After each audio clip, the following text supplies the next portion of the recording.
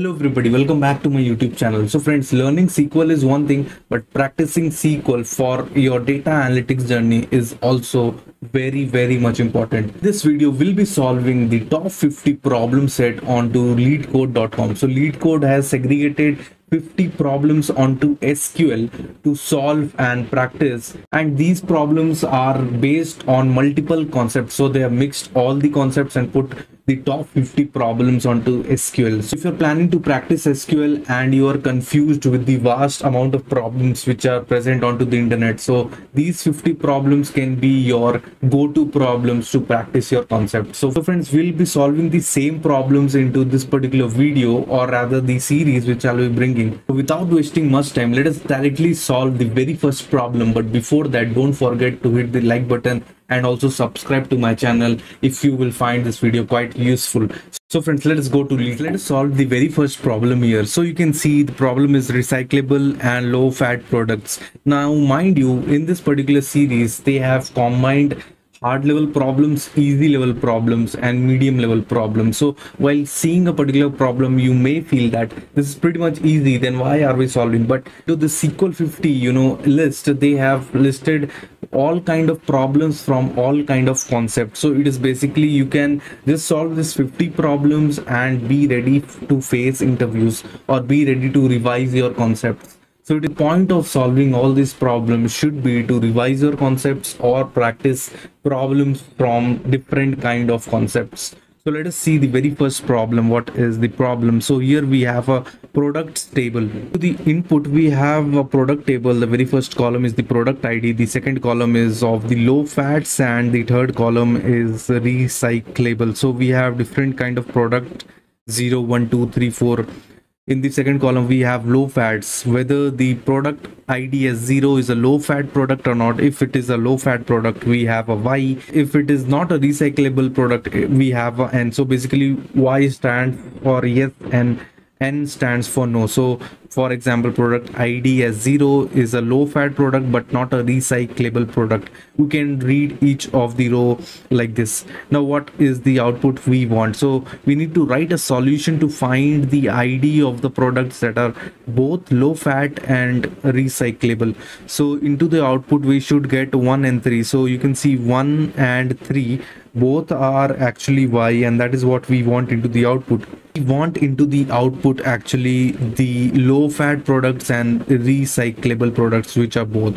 So let us start writing the solution. So we will first get the IDs of the product, which is the product ID, and after this we will write a condition using the where clause. So where low fats is equal to Y, and there is one more condition, and recyclable column should also be equal to Y. So both the particular entries should be Y.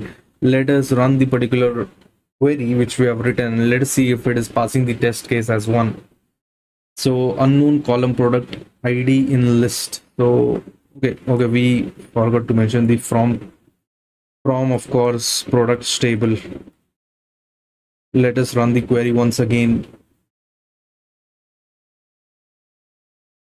It has accepted. Let us submit the code and let us see if this passes all the test cases which are present. So you can see our solution has been accepted, while it lies between so many of these other solutions which they are present here, or of the other users. They are much better than me in terms of the speed or the runtime. So if you want me to write some other query with a less time constraint, we can do that. We can definitely do that in some other video. Just comment down. So let us move to the second number problem, which is the find customer referee. Let's move to the problem. So here into the input table we have the customer table. Into the first column we have the customer ID. Into the second column we have the name of the customer. Into the third column we have the referee ID. What I understand from this particular table is the customer ID as 1, the name is Will, and customer has not been referred by anybody, so that is why we have a null. Similarly, for the customer ID as 3, the name is Alex, and he or she has been referred by customer ID as 2, referee ID here you can see the 2, which is by Jane. So 3 is referred by customer ID as Jane. So this is the input we have. We have the output as well. So output should look like this, but let's see what do we want into the output. So find the name of the customer that are not referred by the customer with ID is equal to 2. So let us write the query. So we'll write, we want the name of the customer from which table. So the table name is customer, and we have a condition present here, which is where the person or the customer should not be referred by customer ID as 2.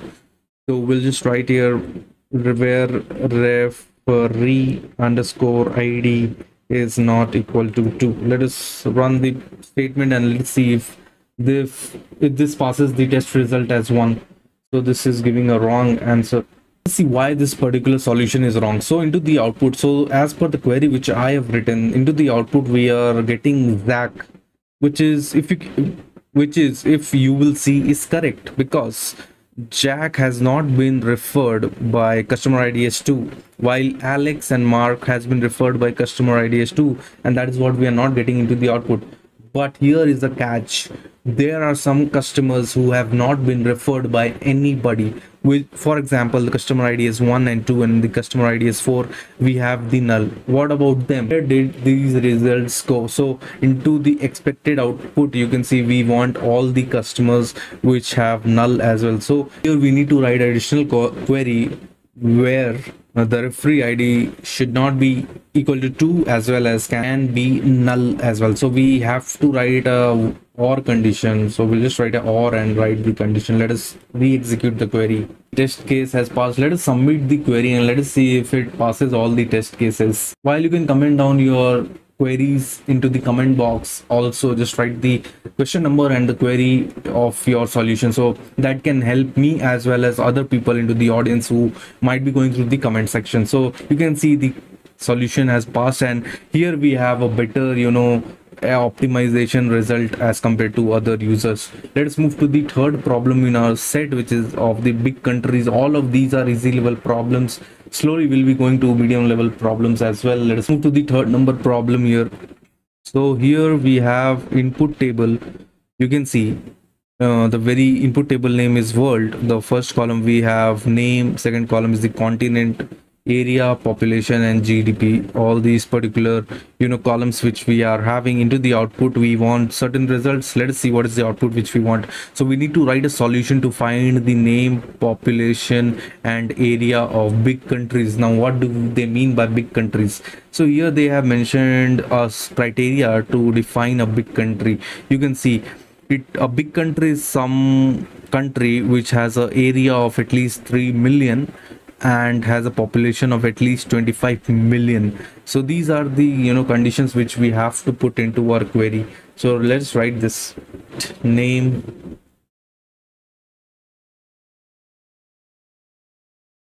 population, and area from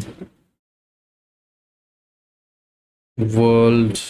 The table name is world, where we'll add these conditions which they are present, where area should be greater than equal to this number which they have mentioned. So I'll just copy this and paste this here. And one more condition which they have mentioned is population should be at least 25 million. So we'll just write this condition as well. So we will copy this number from here as well and paste this. Let us execute or run the query. Let's see if this passes the test case 1. Okay, so here I have done one mistake. I need to add a or condition. So either the area can be whatever or the population can be 25 million at least. So we have to add a or condition, not a and condition. Let us execute the query. You can see the solution has been accepted. Let us submit the query once again, and I think the solution is right and will pass all the test cases. Here we have, but the optimization of the query is very bad. We need to improve this. Just comment down if I need to bring more videos on how to optimize the queries, and I'll be bringing that. So let's move to the fourth problem here, which is of the article views. So article views, we have a views table. Into the first column we have the article ID, into the second column we have the author ID, into the third column we have a viewer ID and the view date, and into the output we have certain numbers, but we'll just see what is the output. So write a solution to find all the authors that viewed at least one of their own articles. So these articles, they have been written by author. Obviously article will have a author writing it, and the article would be read by somebody. So we have the ID. So let's say there is the article ID as 1. It is being read by viewer ID as 5, and the article is written by the author ID as 1. So these are the three conditions which are present. And the view date, so the date on which these articles are being read or viewed is this date which they have mentioned. And into the output which we want, we need to write a solution to find all the authors that viewed at least one of their own articles. So basically they want to know that if I have written a particular article, if I'm reading my article at least once, I need to get into that result. So what they mean is author ID and the viewer ID should be same. That's it. That is the only condition which they want. So let us write this. So we will write here select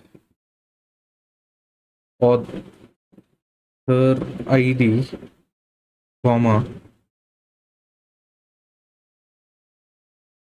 as ID from views, where author ID is equal to viewer ID. Let us execute this code.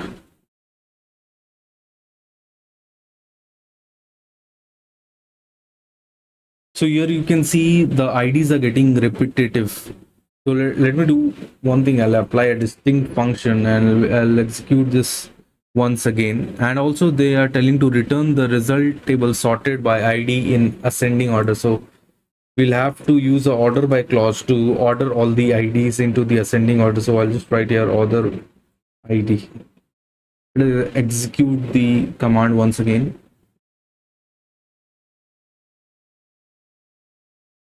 You can see it has passed the test case as 1. Let us submit the code and let us see if it passes all the test cases. It is very necessary to pass all the test cases because they have, multiple edge cases. Here you can see our optimization is the worst among all the other candidates. But if you have a better solution, better optimization solution, please do comment down into the comment section for everybody's knowledge. Let us move to the next question, which is the invalid tweet. So invalid tweet. So here you can see the tweets table. In the first column we have the tweet ID, into the second column we have the content. So what do we want? So we need to write a solution to find IDs of invalid tweets. What do we mean by an invalid tweet? So the tweet is invalid if the number of characters used in the content of the tweet is strictly greater than 15. So we want to get the ID of the invalid tweets, and the content, the number of characters which is used in the tweet is strictly greater than 15. So that is the solution we want. So we will write a select tweet ID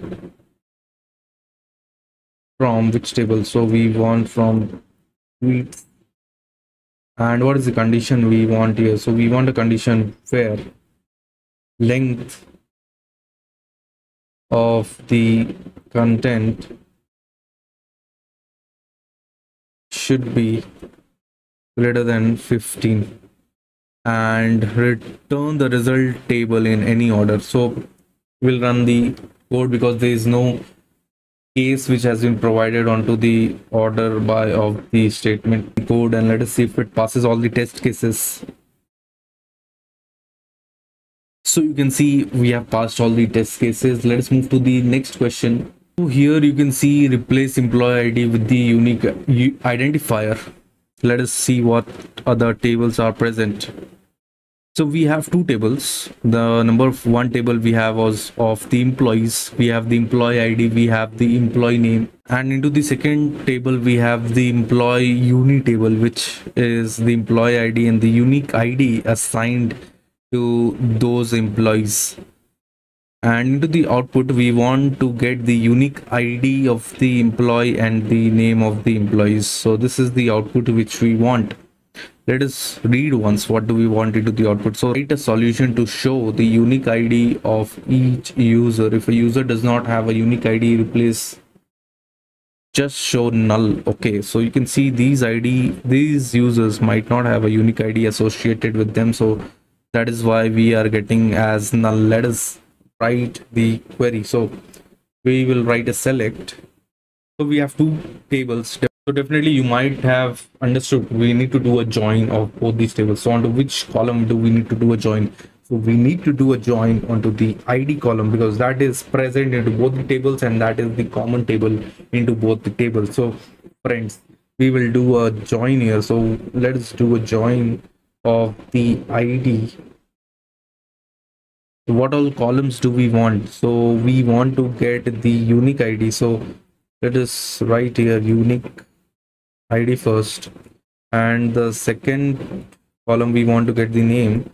From we want to get from the employees table, we will do a left join onto the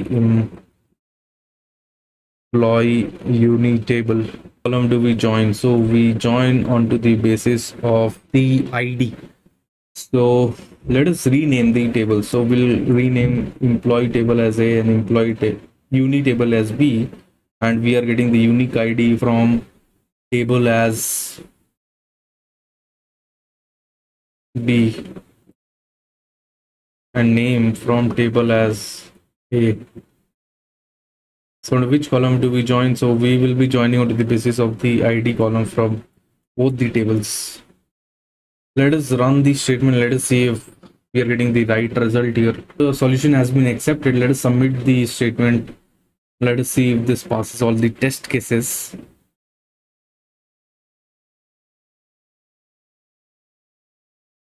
Okay, so my solution has been accepted with a very worst optimization time. We will try to improve this definitely. So this next problem is the product sales analysis one. So let us move to the input tables. What do we have? So we have a sales table.